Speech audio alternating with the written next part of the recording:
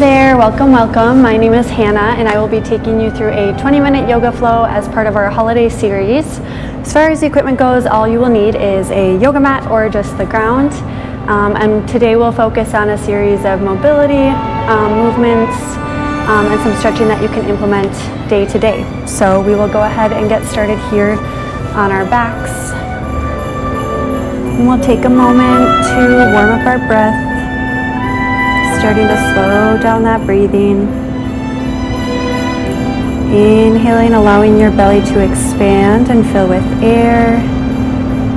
And exhale, allowing that belly to drop.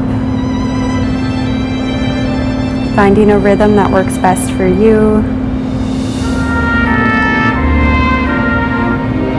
Allowing yourself to sink into your mat. And set your intention for today. Maybe that's to work on your flexibility or mobility, or maybe that intention is just to be present today.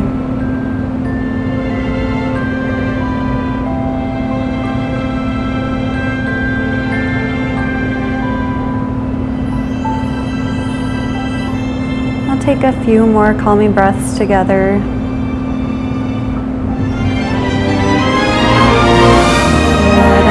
Tuck both knees in towards the chest, giving yourself a nice hug here. We'll start to create small little circles on our mat, giving ourselves a nice back massage here. And switching directions.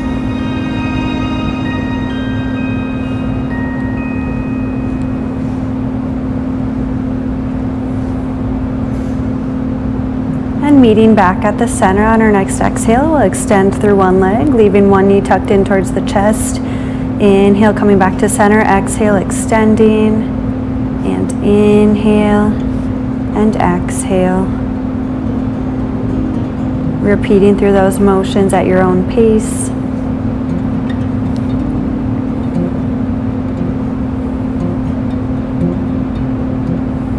Good. Meeting back at center here, we'll bring our arms up to the side as we drop our knees to one side on an exhale. Inhale, coming back to center.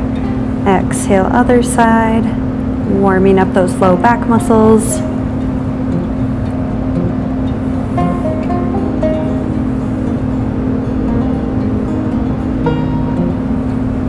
Good, we'll complete one more repetition on each side. Exhale and inhale. Exhale and inhale, planting those feet on the mat, bringing your arms to your side. We'll tuck our belly button in towards our spine as we engage our core and lifting up into a bridge on an exhale. And inhale, lowering one vertebrae at a time. And exhale, lifting those hips, feeling the stretch through your hip flexors and the tops of your thighs. Inhale, lowering one vertebrae at a time.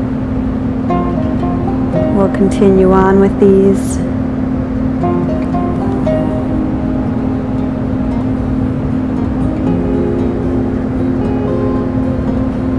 And we'll do one more repetition and we'll meet at the bottom. Good. Rolling onto your side, we will come into all fours. We're going to work on our cat-cow series. So with this one, you want to make sure that your knees are stacked underneath your hips, that your shoulders are over your wrists. And you're going to square up here, tucking that belly button up towards the spine as we engage that core. And then we're going to drop through our belly, drop it down towards your mat, gazing up towards the sky. And inhale, rounding through the spine, tucking your chin underneath. And exhale, cueing your breathing with your movements. And inhale. And exhale. I'll do a few more of these. This is a great exercise that you can do in a seated position at your desk.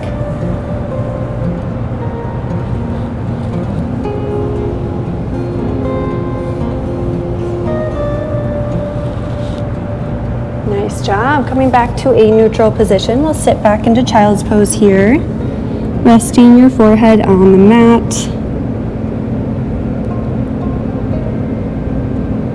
Breathing into your belly here, breathing into those rib cage and diaphragm, letting everything expand and deflate. We'll crawl our hands to the left side, opening up our right trunk. And inhale, coming back to center, and exhale, other side.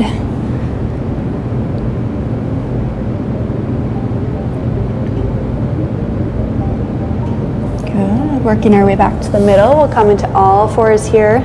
Again, tucking that belly button up towards the spine.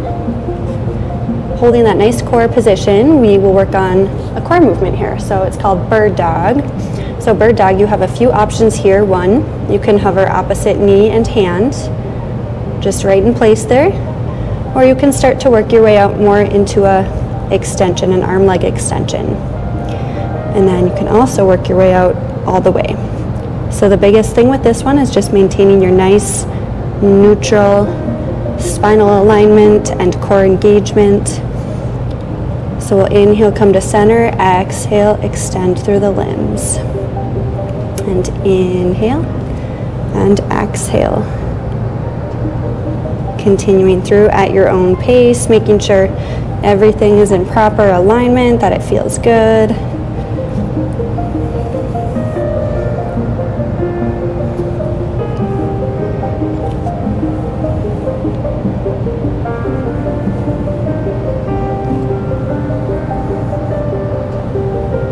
We'll do one more repetition on each side.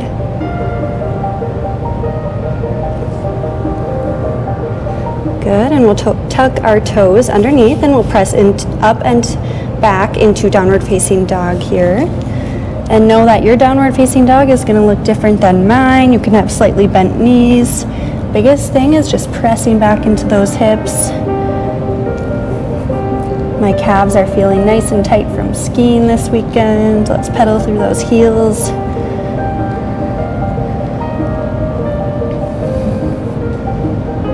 Good, cueing that breathing. We're gonna step to the top of our mat here with our feet between our hands, hanging out in a forward fold here. Again, you can have a slightly bent knee, allowing the crown of your head to drop towards your mat. Shifting that weight side to side. Shaking your head yes, and shaking your head no. We'll take an inhale as we half lift here, pulling those shoulder blades back. Focusing your gaze on your mat. Exhale, forward fold. We'll sweep the ceiling here into an upward salute. And exhale, swan diving down, stepping back into downward facing dog. We'll raise through our right or left leg. Stepping through to the top of our mat. We'll plant that back heel. Inhale, coming into warrior one. You'll feel that nice opening of your hip. You'll notice my back foot is slightly turned out. My back toes are slightly turned out. And then I'm gonna just shift my weight forward into that front leg. Finding the four corners of your feet. So I like to use this example. If you were to draw a rectangle around your feet, you'd find those four corners and try to maintain contact with each of those points.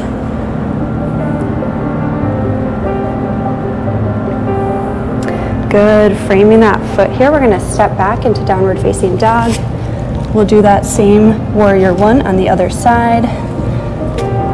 Planting that back heel. Inhale, coming into warrior one.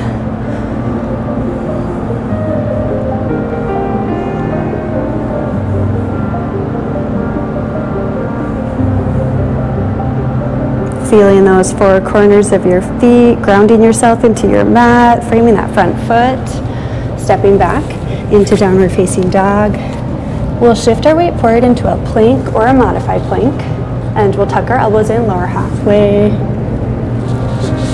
Pressing into up dog, inhale, and exhale back into down dog. Great job. Good, raising through your right or left leg. We'll go through that same movement, this time stepping through our left leg, planting that back heel. Hands to heart center here. We're going to twist that back foot so that your toes are both pointing the short end of your mat. So now we're in a lunge position. And my hands are at heart center. I'm going to twist over that front knee for a spinal twist. And then for a little bit of a challenge here, you can open up or you can keep your hands at heart center.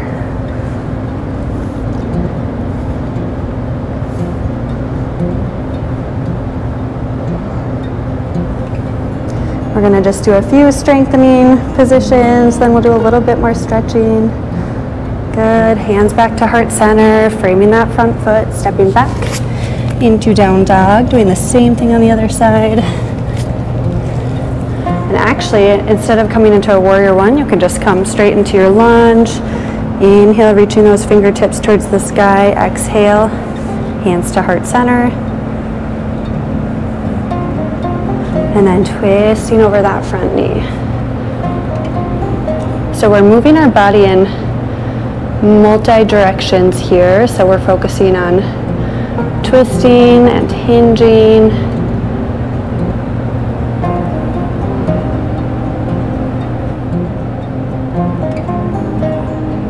Good, coming back to center here. Framing that front foot, stepping back into down dog. We'll go through another chaturanga, shifting that weight forward into a plank or modified plank. Exhale, lowering halfway. Inhale, pressing into up dog. And exhale, pressing into down dog. We'll step or hop our feet to the top of the mat. Taking an inhale, half lift. Exhale, forward fold. Inhale, upward salute. We're gonna come into another strength pose. Exhale, chair. So you'll notice with my chair that I'm sitting back into my hips. Most of the weight is in my heels. My biceps are in line with my ears, and I'm dropping my shoulders down and back.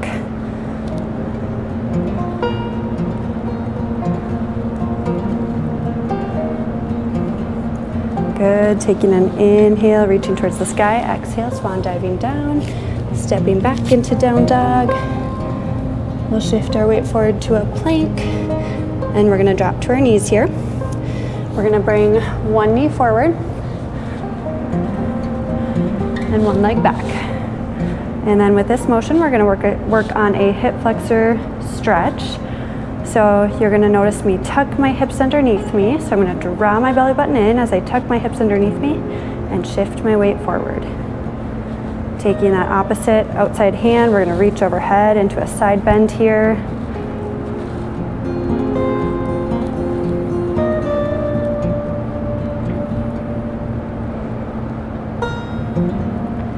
Good, we're going to frame that front foot. We're going to prop up our heel and sit back. Exhale. You'll feel a nice hamstring stretch here. So these are all very practical stretches that you can do throughout your day. If your knees don't like kneeling, you can fold up or you can put pillows underneath. But there's also ways to do this standing as well. Good, shifting that weight forward, we'll frame that foot. Step it back into all fours, bring the other leg forward. Same idea, we're gonna tuck our hips underneath us, draw our belly button in, shift our weight forward.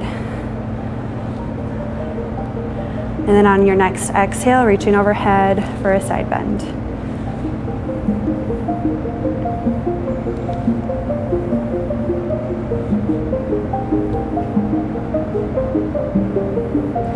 Good, coming down, framing that foot. Sitting back into those hips. Again, this stretch looks different for everyone. You can use yoga blocks if you need to prop yourself up a little bit.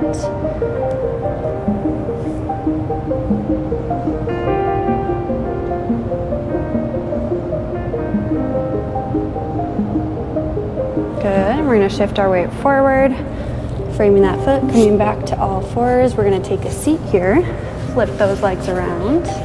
We're getting to the end here, so let's just roll onto our backs, bringing out both knees into the chest again.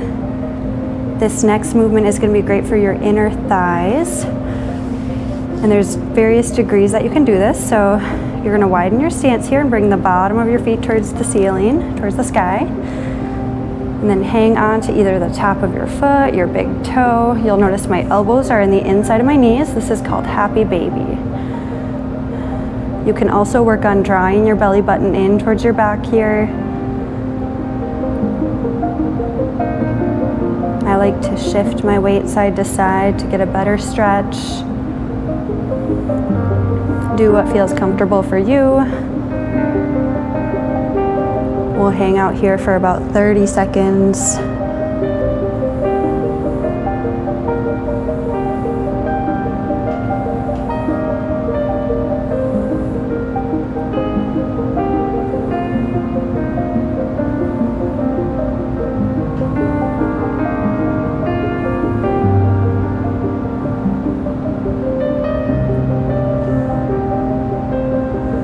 Just a few more breaths to go. Good, and dropping those legs down. We'll cross one ankle over the other. We're gonna come into what's called a piriformis stretch, or also known as figure four. So we're crossing one ankle over the knee here. As we grab a hold of the knee gently, you're gonna pull it towards your opposite shoulder. You can elevate this foot for a further stretch. And then another thing I like to do is, if I have a towel, I'll interlace it here and pull the opposite knee closer for a different kind of stretch. So, few options there. You'll feel this stretch mostly in your outer hip and glute. Breathing into that stretch.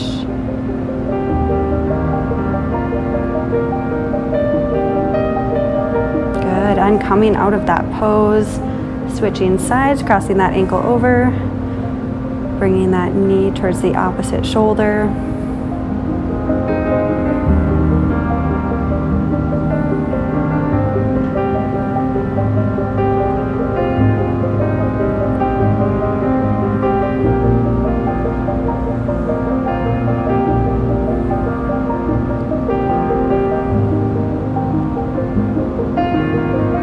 Good, and coming out of that pose, we'll bring our arms out to the side, and on our next exhale, we'll drop our knees to one side. If you need more pressure over top, you can take that bottom leg, cross it over, and apply light pressure to that knee.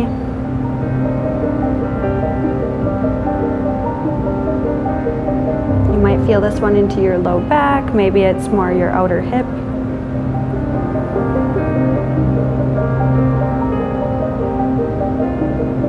Good, bringing both knees up to center. We'll do the same thing on the other side. Crossing one ankle over if you need a little bit more of a stretch here.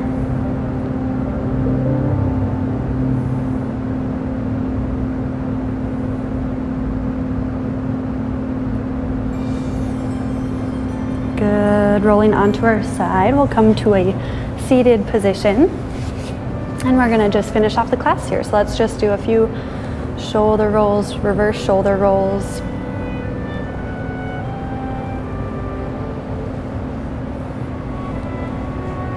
Good, and we're gonna twist and look over that right shoulder. Inhale back to center, exhale, twist, look over that left shoulder. Good, coming back to center, we'll go ear to shoulder here for our next stretch.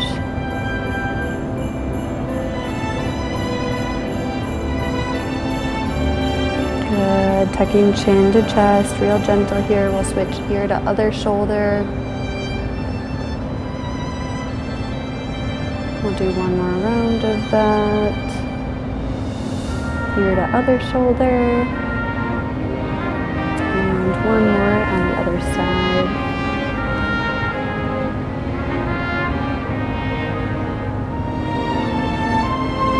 Alright, I hope you guys had a chance to find some practical stretches that you can do throughout your day, your work day, your weekend.